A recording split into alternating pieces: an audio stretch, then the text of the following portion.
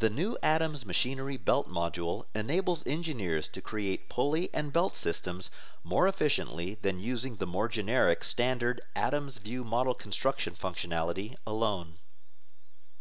The pulley and belt system that would usually take even a proficient Adams user a week to create using traditional methods can now be generated within an hour using Adams machinery belt module.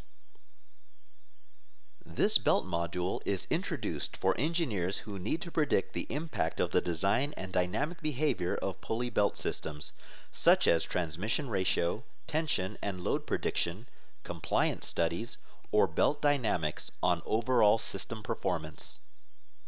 By choosing the belt type and defining the parameters of the pulley set and belt, you can easily create the belt system model for dynamic analysis. These belt system models can include representations of spring-loaded or fixed tensioning devices. After the creation of the belt system, you could easily apply user-defined torque or motion to the system in the actuation wizard. We hope you enjoy the Adams machinery release, and we look forward to showcasing more features like the new gear and chain modules.